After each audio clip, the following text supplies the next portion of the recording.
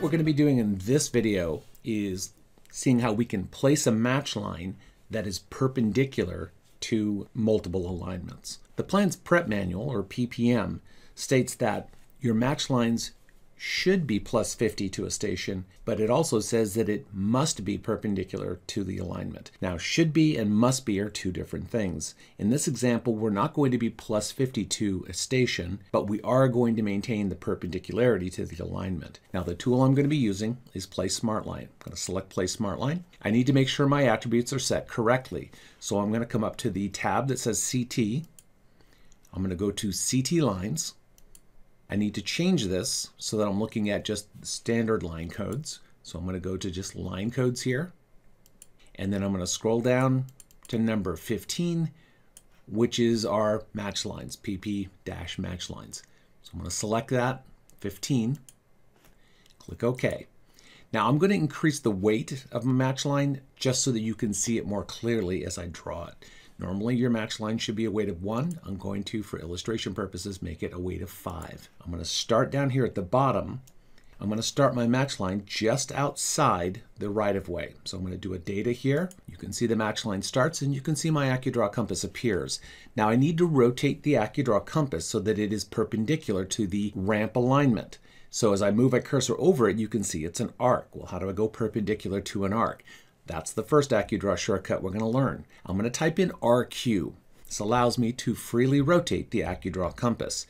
What I want to do is rotate the compass so that it is perpendicular to the arc. I'm going to change my snap to center snap by hitting the letter C. That's an AccuDraw shortcut. Now as I move my cursor over the arc, what you're going to see is the AccuDraw compass rotates to intersect the center of the arc. And when I do a data on the arc, the compass is now perpendicular to the arc. Now I'm going to move my cursor out. I'm going to move it just to about here, and I'm going to do a data. So first match line, perpendicular to the ramp alignment. Now I need to go perpendicular to the main alignment.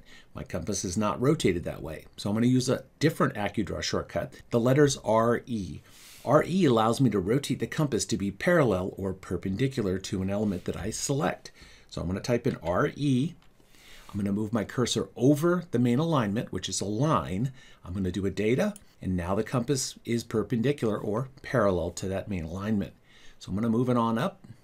The next one is going to be right up here. I'll zoom in a bit. I need to ensure that I am indexing on the AccuDraw compass, staying along the axis of the compass. So I'm going to go right about here. I'm going to do a data. And now I need to rotate the compass again because I have another alignment. This is the other ramp alignment. And I'm going to use the RQ in combination with a C. So I'm going to RQ to rotate quick, C for center snap, move over the arc. I'm going to data. I'm now perpendicular. I can move it out past the right-of-way. Data, right-click, zoom out a little bit, and there's my match line. Again, the match lines aren't plus 50 to a station, but they are perpendicular to all three of those alignments.